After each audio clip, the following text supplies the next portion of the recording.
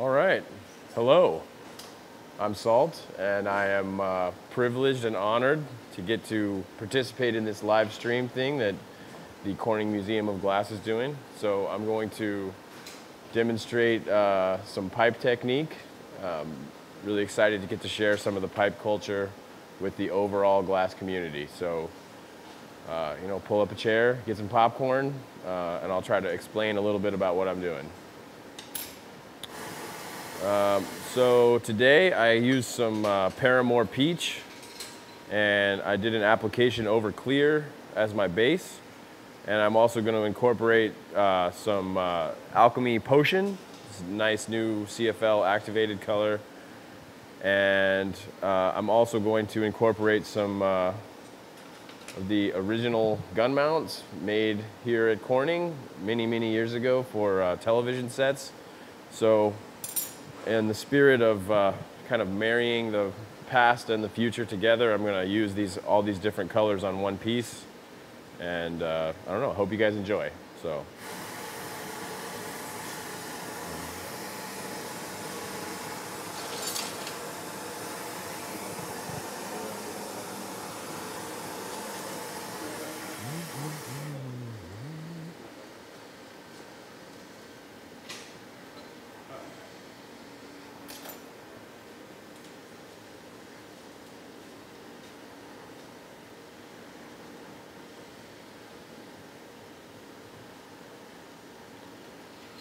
All right, so traditionally, to make a pipe bubble, in other words, to get the smoke from an elevated position down into the bottom of the water chamber, scientific technique was adapted in order to do something called a downstem.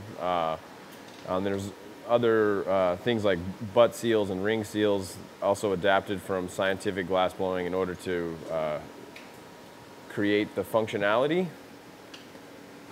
at least traditionally. And so what I'm demonstrating right now is called rip curl, and it's a version of what I categorize as a salt perk, which stands for sculpturally applied linear tube or tunnel. And so this is my adaptation of an organic and sculptural approach to making something function. And I feel like it's probably one of the most innovative things that I have to offer, and that's why I chose to show this for the live stream. So I'm carving in some negative space here into the wall of my water chamber.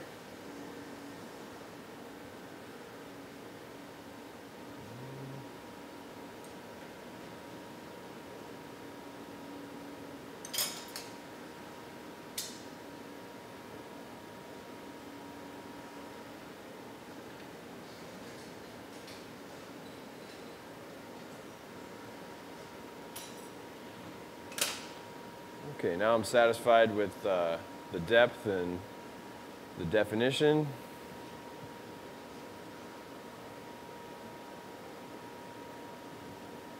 I'm going to use the tungsten pick to get some holes in it.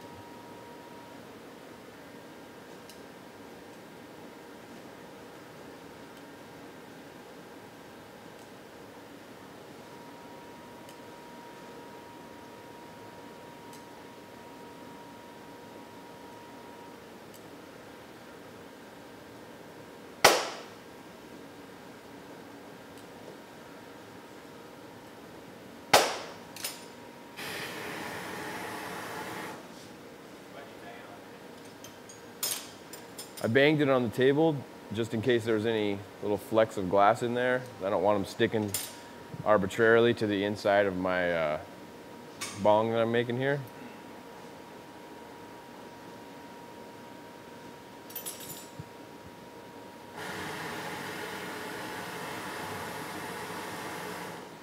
All right, now I'm going to make the rest of the downstem by covering up part of this channel with some of this potion.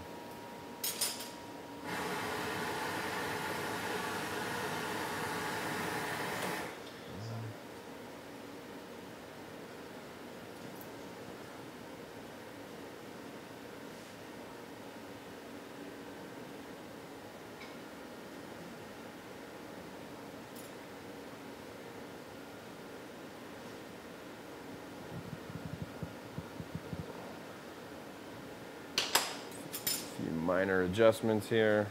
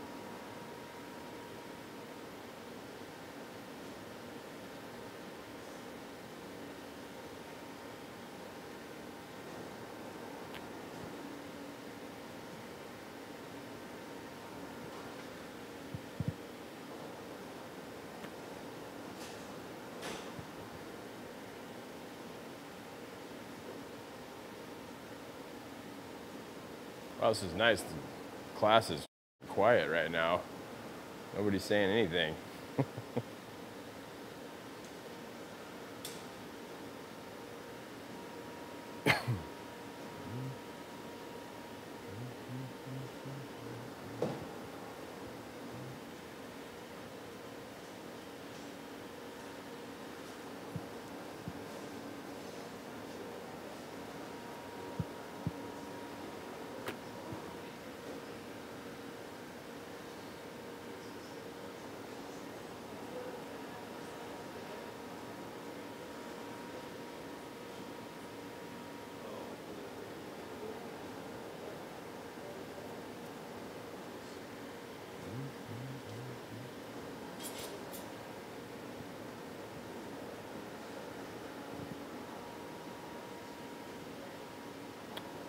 All right, I got it all melted smooth. Can I show you guys a little closer what's going on here?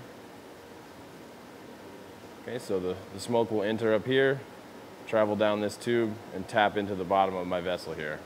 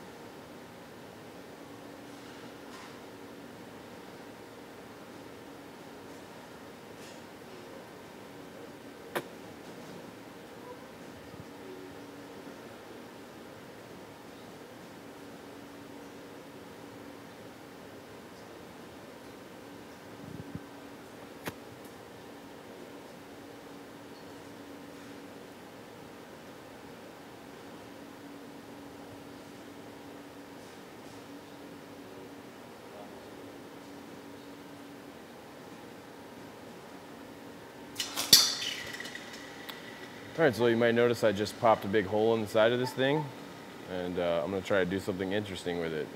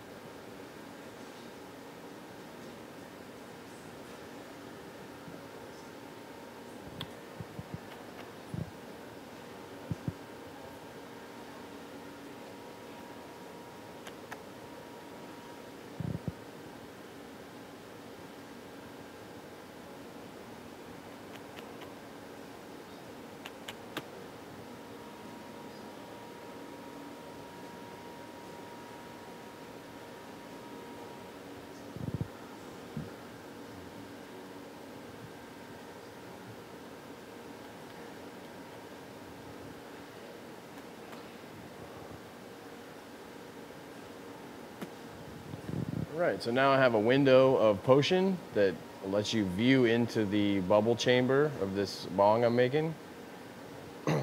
In the pipe culture, the ability to see what's going on inside is highly valued, so that's why I've innovated this technique. Excuse me.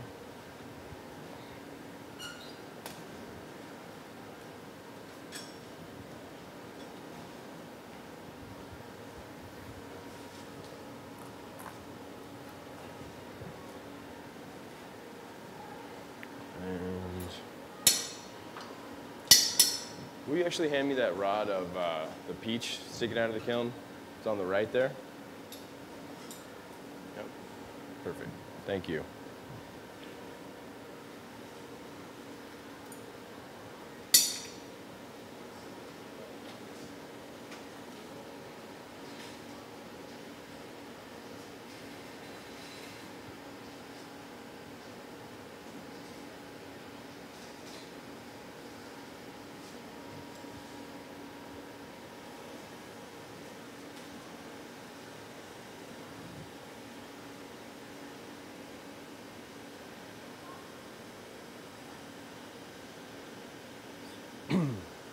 So with this Paramore peach color, I find that it, along with a lot of the Paramore colors, they work better for me if I mix them up a little bit. So I'm just going to prepare a little section of that mixed up color that I'll use to do some eyelids and other details on the piece. That's what I'm doing right now.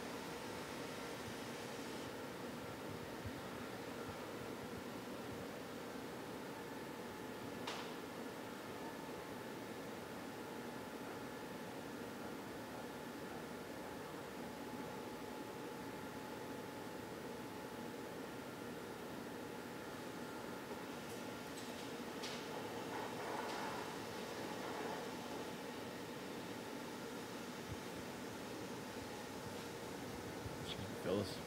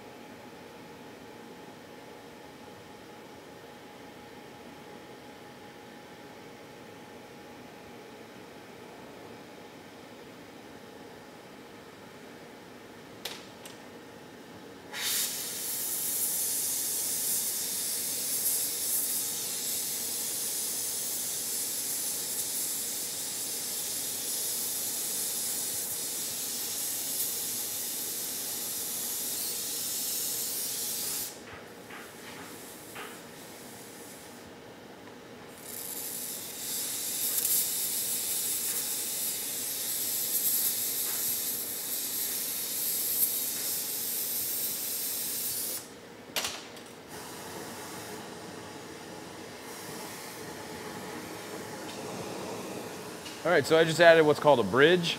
So this piece of this piece of clear glass adds structure to what I'm working on, but will not be part of the finished piece. It's just there so that I can be more aggressive and get the glass hotter without it losing its shape.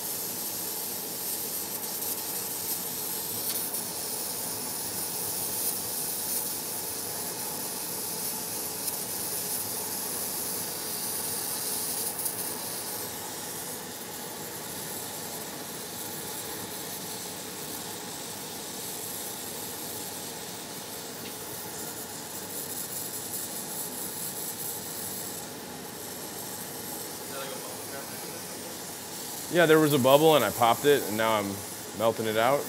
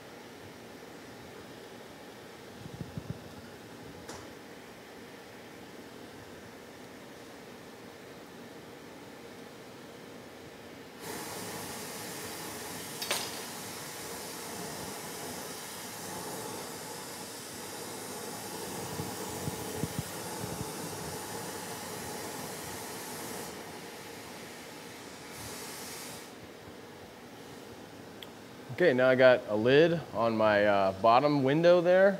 I call that a sole window because it's, you know, the eyes being the window to the sole. And this allows you to see inside to the functional part of my rip curl. And on this side, I got one of my traditional salt eyes also lidded up.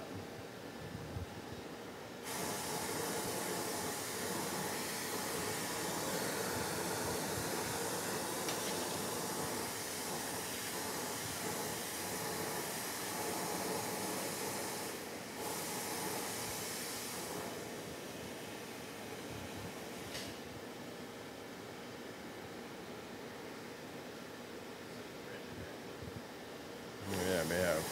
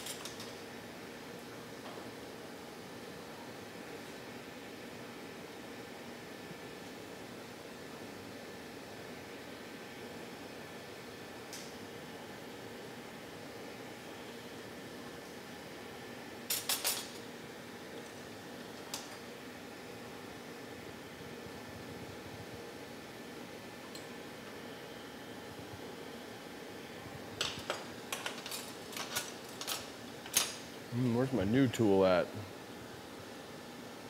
There it is. Yeah, shout out to Scott Griffin, my TA and maker of Griffin tools, for hooking up this special tool real time for me. Yeah, yeah, we talked about it yesterday, and he already had it made by this morning. So.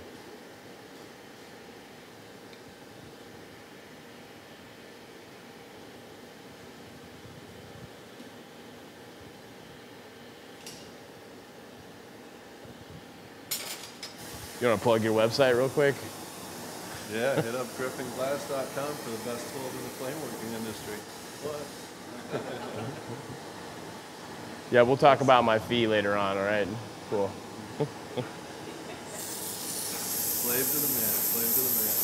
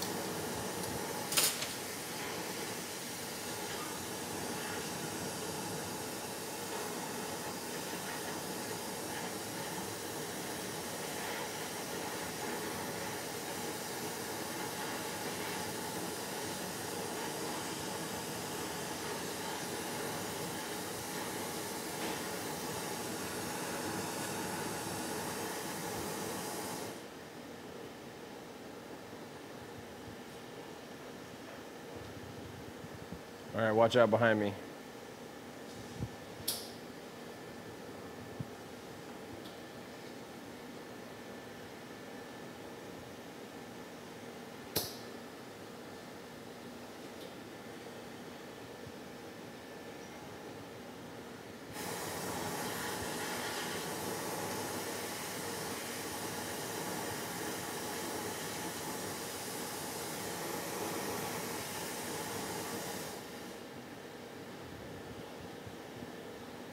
It's all in the wrist, y'all.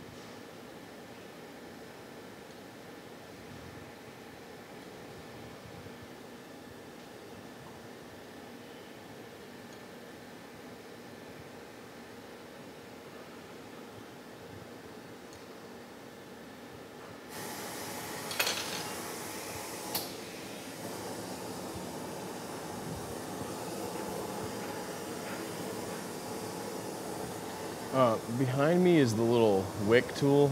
Is it not back there? No, right here. The pipe cleaner with the paper towel on it. Here's a trick for the internet. Pipe cleaner with the paper towel to get the condensation out of my tube.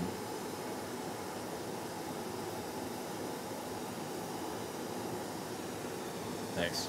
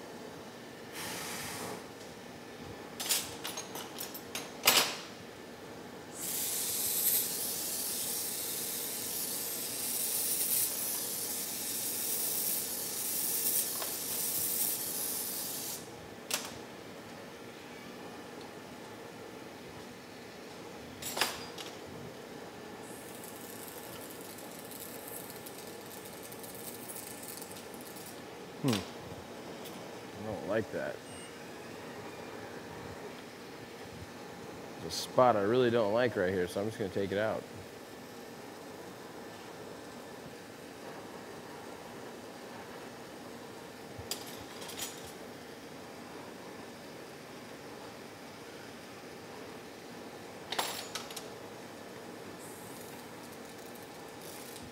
There we go.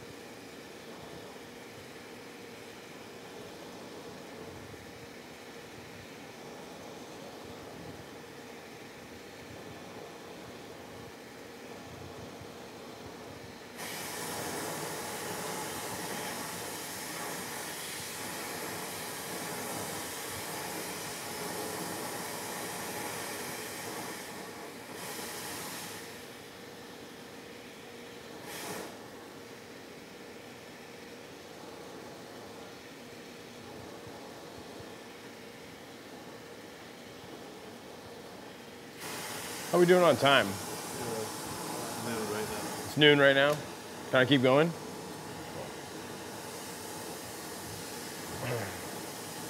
The camera guy says I can keep going, so I'm gonna keep going for you guys.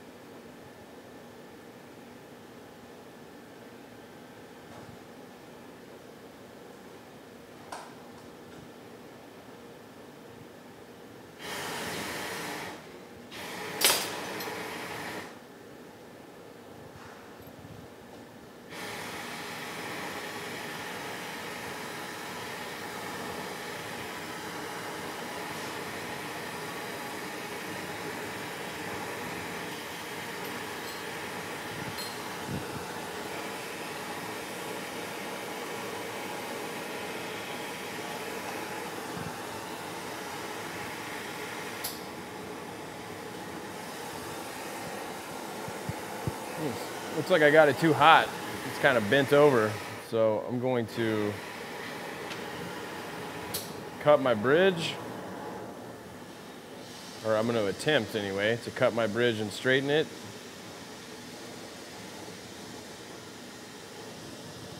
I'm working very, very aggressively right now in order to try to finish this thing in time for you guys. So sometimes that causes unforeseen issues like this one.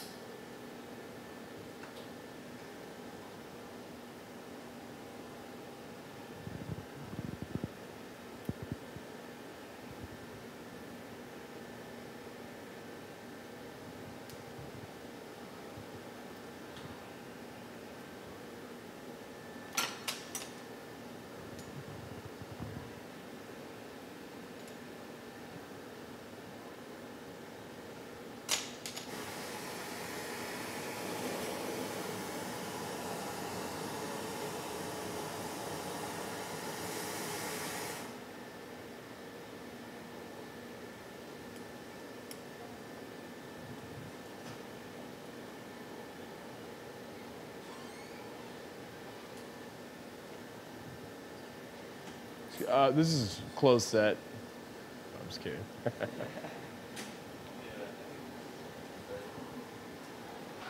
Shout out to Krista the tech, who's been helping me the whole time I was here. Yeah.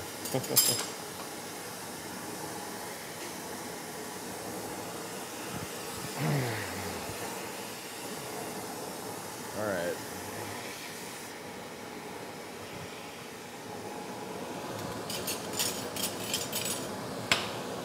Can you, one of y'all lop the end of that off so it's open for me?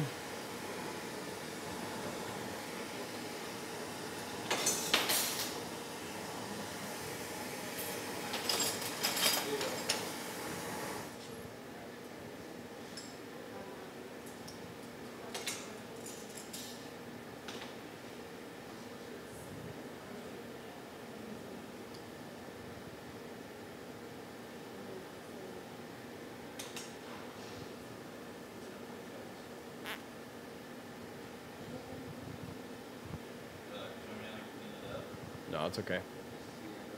It's fine as is. Thank you.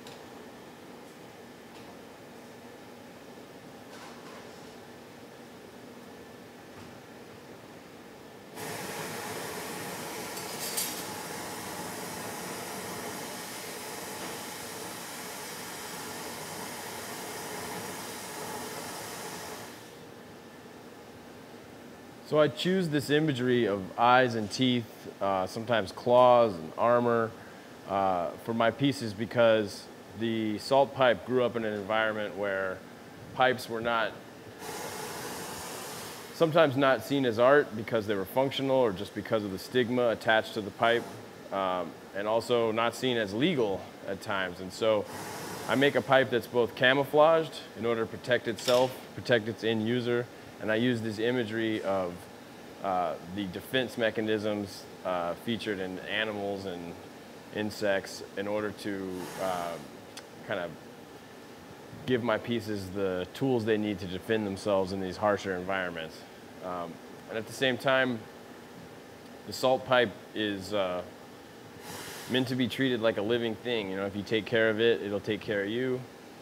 And so I like to think about the symbiotic relationship between the owner and the piece, and how these people, the vast network of people that every day use their salt piece and have a positive experience, maybe have like a perspective change, and those ideas are really exciting and satisfying to me. And so this is why I do the things that I do.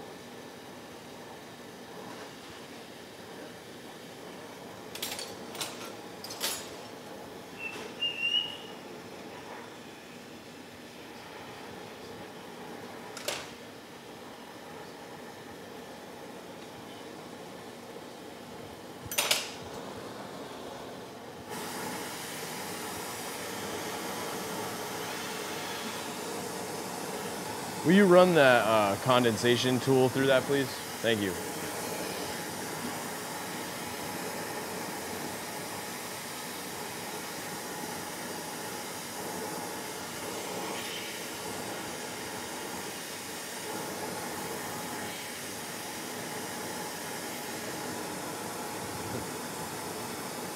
Breaking down here, man. It's all right. If it's not going to work, I'll just take it. No, it's fine.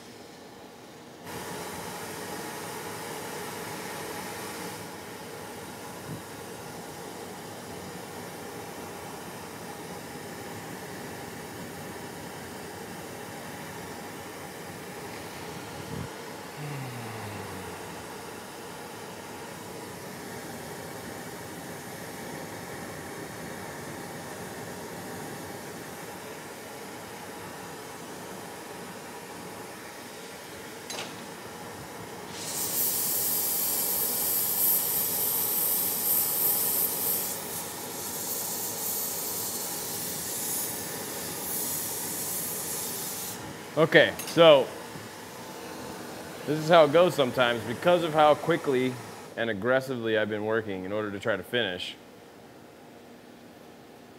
there were times whenever I would have normally reheated this thing in the kiln, and as a result, I've got a crack. But I'm going to take this opportunity to show you guys how I would fix this. So first, I'm stabilizing the crack with an annealing flame so it doesn't spread. Then I'm getting everything that I can see on the surface fully molten. And then I'm going to look through this clear bottom to see on the inside if there's any more crack. I do see a little bit.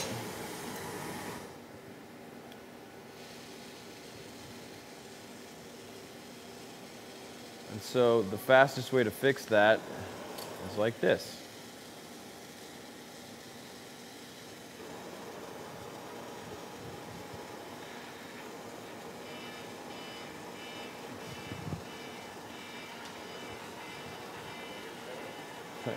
That's not the fire alarm, is it? I thought it was.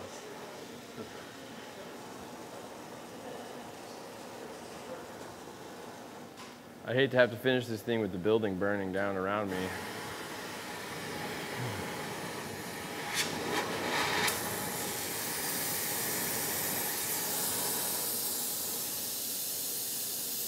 Okay, again, I'm stabilizing.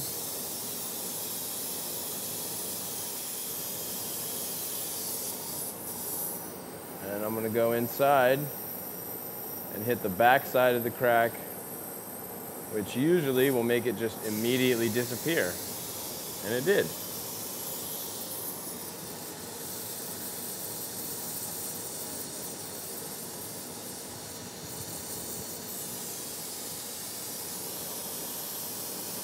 I got lucky because it wasn't a bad one. It was literally just as a result of kind of pushing things a little too far in order to try to finish.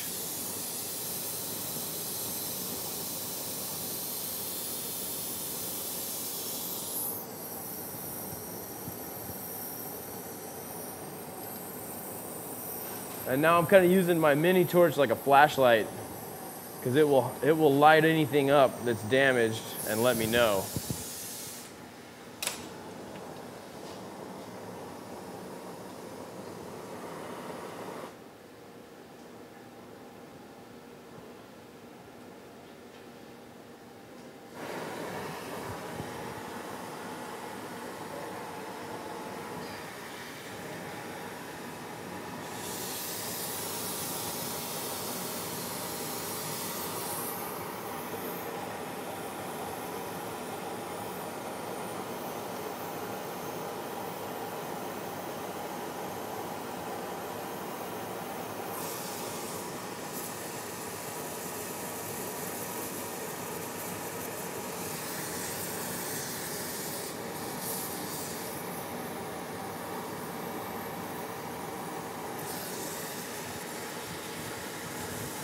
Students, do you guys remember when I was talking about these pressed glass colors wanting to separate and crack on the surface? Yeah. So that's what I was talking about.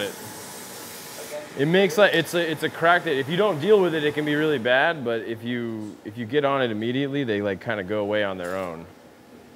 Because the clear doesn't crack, just the color. Yeah, on this one I had two different spots. On one, the clear was cracked, and that's why I went inside. And what happened was I was just too aggressive with some of this texturing. And on the other part over here, I had a light surface crack go through some of this texture that was on the outside, but it didn't go through to the clear. And so now you can see I'm just kind of paddling back and forth over it and kind of burnishing it back into place.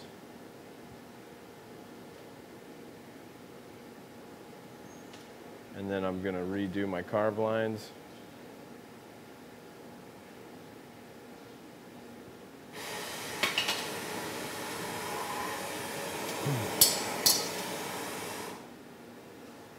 All right, I'm just going to close this up and let it sit for a second.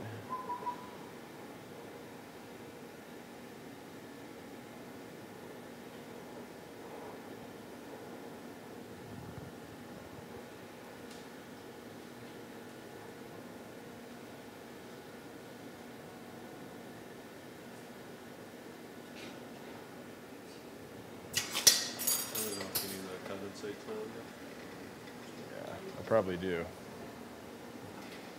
It's pretty bad.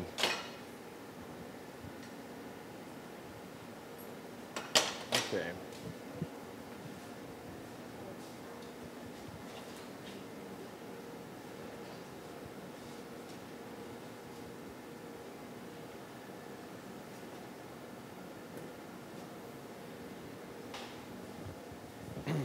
So some of that texture that I put on there that caused the problem is actually one of the things that I always incorporate into my pieces, because pipe art is experienced in a different way than most traditional forms of art, in that you're supposed to touch it.